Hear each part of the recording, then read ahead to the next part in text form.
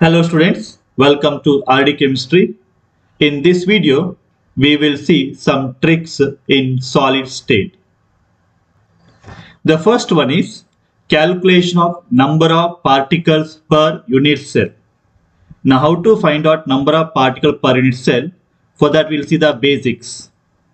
We have got first one that is called as the simple cube or simple cubic crystal called as the SCC. Here, particles are there in the corners. This particle is there in the corners. How many corner particles are there? Corners are 80 in number. Now, what is the contribution of each corner particle?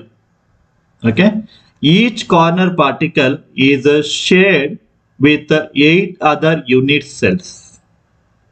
Okay, since there are 8 corners, multiply by 8. Therefore, the contribution of the 8 corner particle per unit cell is equal to 1. Okay. Next one we have got face centered cube called as the FCC.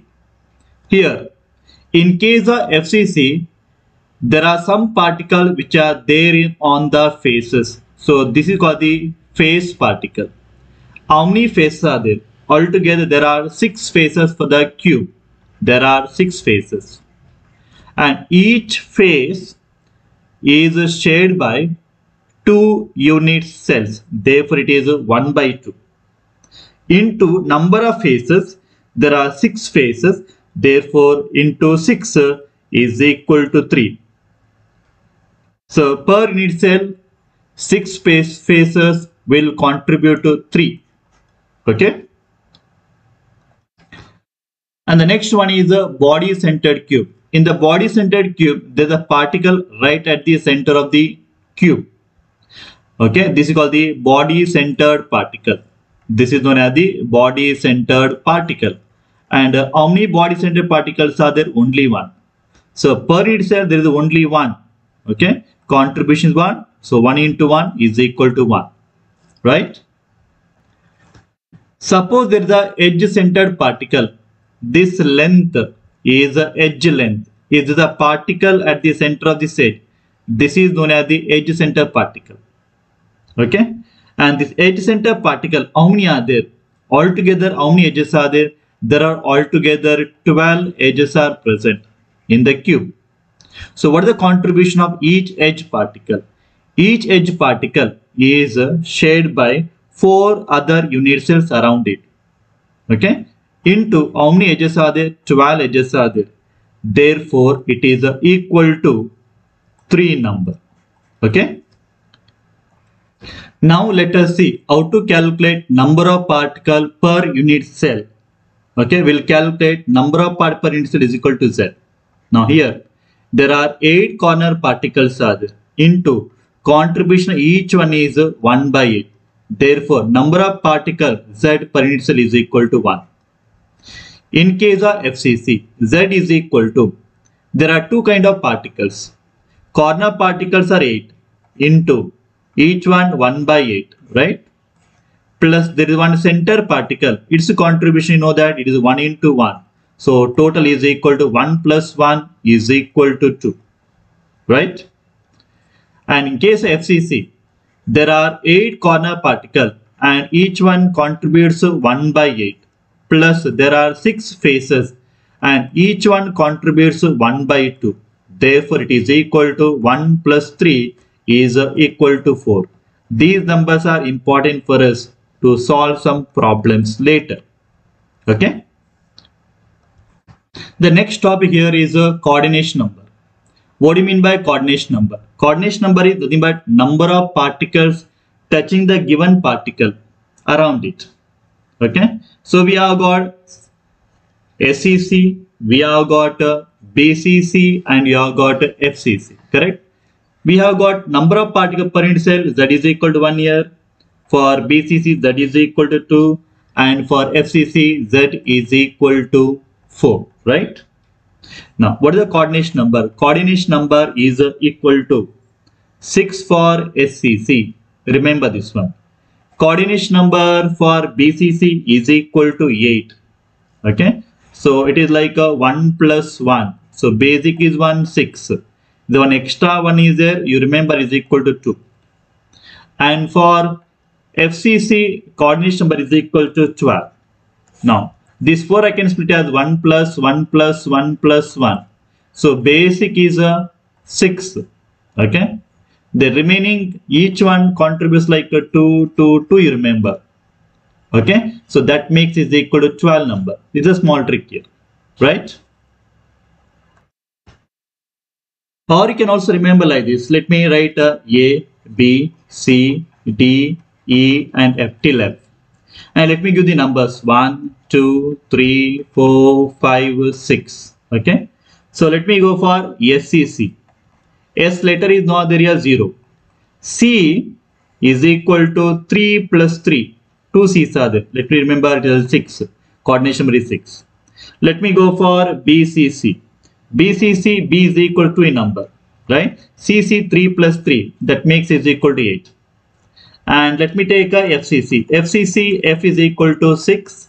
And CC 3 plus 3. That makes is equal to 12. So this was a small trick to remember. Okay? Right? Next one is a packing efficiency. You can remember some percentages here. So we have got again SCC, we have got BCC, and we have got FCC, right?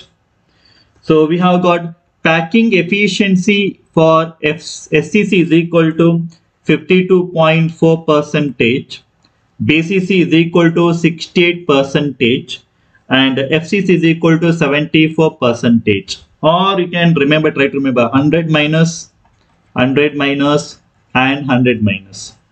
100 divided by 2 you can remember, 100 divided by 3 remember, and 100 divided by 4 remember. Approximately this gives 50 percentage, approximately this is equal to 67 percentage, approximately this is equal to 75 percentage. If you're getting confused with the numbers, interchange numbers, you can remember like this. Okay. We have got two important defects in case of ionic solid, Schottky defect and the Frenkel defect. Okay. In case of Schottky defect, equal number of cations and anions are missing. Ions are missing. Equal numbers are missing. Correct. So remember, so SCH means a shortage of ions. Shortage, short, missing. If the ions are missing, density decreases. So density decreases compared to ideal crystal. In case of Frenkel defect, ions are not missing. Ions would remain the same. So it is always equal. Initial and final is equal. Okay. So therefore, same density. Density is same, constant, does not change. Remember, this is about the density. Okay. Next one about the coordination number. With the coordination high is low. Coordination number is high for, okay, Schottky defect thing, and coordination number is low. Okay, ions having a low coordination number shows Frenkel defect. Ions or the solids having high coordination number shows the Schottky defect. Okay, high H comes here, so Schottky H high. Low, okay, Frenkel L low. You can remember like this. Equal, okay. SCH shortage, short. Clear? Right? Now examples to remember. You can remember sodium chloride, potassium chloride, and cesium chloride, and silver bromide. For Frenkel, we can remember silver chloride, silver bromide, silver iodide, and one more thing you can remember, zinc sulfide. Silver bromide is common in both the cases, therefore silver bromide ionic crystal can show both the defects, Schottky defect as well as the Frenkel defect. Okay, right?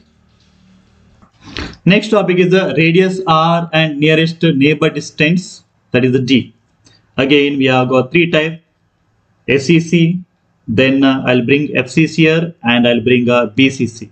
Okay, remember root 1A, root 2A, and root 3A is equal to, first one is 2R, second one, third one is 4R and 4R. where R stands for radius, remember. Okay, so 2 radii of the 2 ions is nothing but the nearest neighbor distance. I call this as the D. 2R, remember, is equal to D. So I can split here 2 into 2R. Okay, and I can split here also same thing, 2 into 2R. Therefore, okay, so root of 1 is equal to A. A is equal to 2R, and distance between the two neighbors is equal to 2R. Okay, that is equal to A itself here. D is equal to A. Clear? In this case, D is equal to root 2A divided by 2. Further simplification, D is equal to A by root 2. Okay, third one. D is equal to root 3A divided by 2. Remember, D is equal to A. Next one, D is equal to A by root 2. Third one, D is equal to root 3A divided by 2. Right? Yeah, next one is the last one is the classification solids based on the arrangement of the particle. You know that there are two types of solids. One is called as the amorphous solids, and second one is called the crystalline solids. Crystalline solids. Amorphous solids are short range order solid. Short range order solids, right? Whereas the crystalline solids are long range order solids. Okay, and also remember very important terms here is isotropic and anisotropic. Amorphous are isotropic, crystallines are anisotropic. Iso means same, iso is the same, whereas aniso means not same, or it is a different, correct, different. Now what do you mean by isotropic and anisotropic? Isotropic means they have got same properties in all directions, whereas anisotropic means different properties in different directions, different property in different directions. So you can remember ISPD. Here you can remember ADPD means I stand for isotropic, same properties, same direction, in all directions. Okay, same properties in all directions. AD stand for A is the anisotropic, different properties in different directions. Right?